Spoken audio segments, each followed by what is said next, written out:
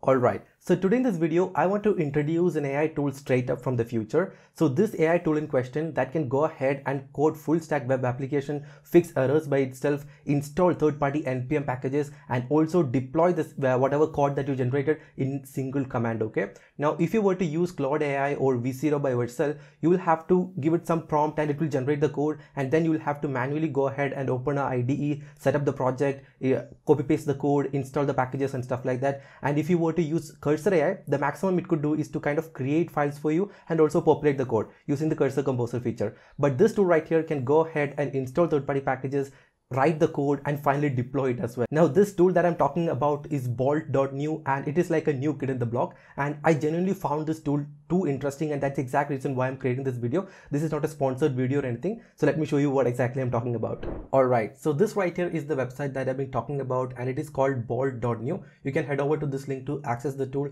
and the first thing that you got to do is to sign up for a new account. So once you're logged into your account, this is the interface that you'll be treated with, and as you can see from here, it supports a variety of stacks, okay? For example, you have Astro, Vite, Next.js, Next, React, Remix, Svelte, Vue.js. Now this tool supports all of these, okay? Now to create a web app, all you got to do is to give it a prompt in here, okay? So I'll just go ahead and copy a prompt that I've prepared, and I'll go ahead and paste it here. Create a sticky notes web app in Next.js 14 app router. User should be able to add sticky notes and freely drag and drop to rearrange, okay? Now this is the prompt that I'm going to send, and I'll click on the send option, and let's wait.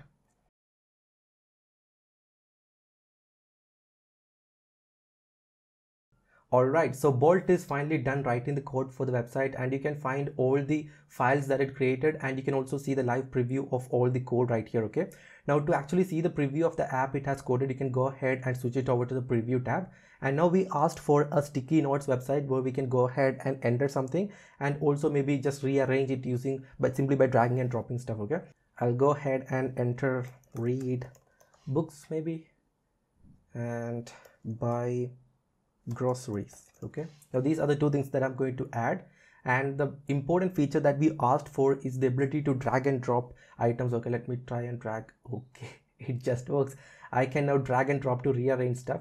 Let's add a random, another one, maybe another one, and cool, I can freely move around and sort of drag and rearrange all the sticky notes right here, okay? Now if you want to, you can go ahead and incrementally add new features as well.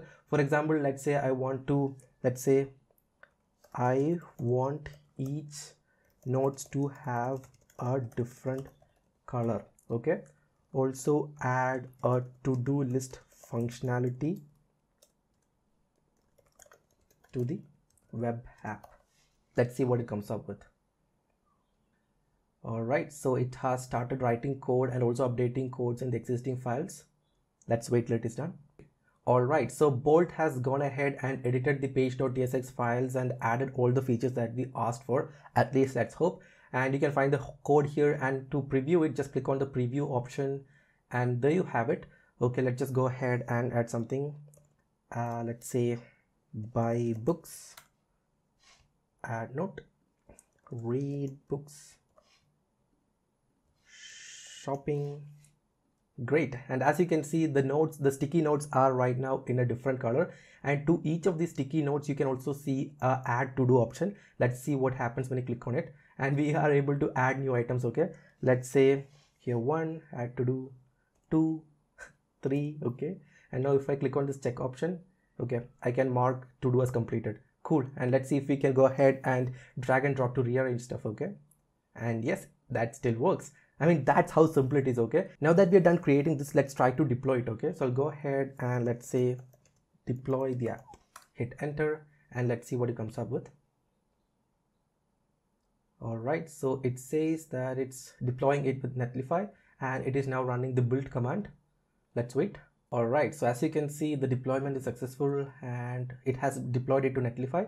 And I'll click on this open website option, and let's see, and boom, there you have it. It's now finally live on Netlify, and you can go ahead and access the whatever web app you created by visiting the link that is shown in here, okay? Now we can also find the link in here, and let's see, and let's make sure it just works, okay? ABCD, add note, yes, different colors, and yes, it works. Cool. And now if you come to here, you can also see an option that says claim URL. Okay, now within 1 week you can go ahead and click on this option, log into your Netlify account, and you can actually add this to your Netlify account, so you can go ahead and manage it from within your account. Now that's how simple it is to write code using Bolt AI, fix errors, install third-party NPM packages, and also deploy it to Netlify. Now if you look at it, for the drag and drop functionality, we are actually using a package called React Beautiful DND, and that is the package that is giving the drag and drop functionality within this app. Okay, alright, now let's just go ahead and create a random landing page for a web development agency, and let's see how much of a good job Bolt does when it comes to writing code for a landing page. So let's see. I'll go ahead and okay, let's head back to the home page, and this time around I'm going to give it a different prompt, something like this. Create an Next.js 14 app router website for my web development agency, add cool animations, a couple of pages, and give the website a modern design. And let's hit send and wait. It started writing the code. Let's wait. And you can also find the list of all files that it is creating on the left side right here.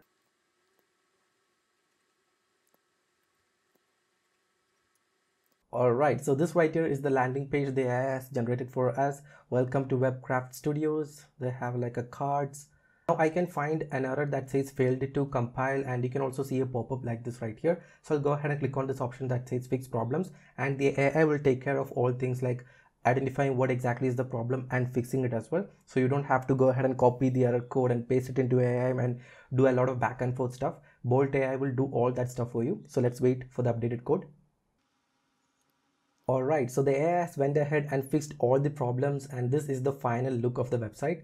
And we have a nice header, we have a couple of cards, a footer, and if you look at the navbar, you can see it has a nice translucent effect to it. Let's just go ahead and click on the portfolio option. Okay, let's just click on it, and boom, we have nice subtle animation, a couple of random projects it has listed in the portfolio section. It has nice text to it, like random images, tags, and stuff like that. And now let me see if this dark mode option works. Okay, now you can go ahead and switch between dark mode and light mode, and everything works so good. Okay, now to deploy it, the same thing, just go ahead and click on this deploy button, or you can just go ahead and ask it to deploy, and everything should be done in no time.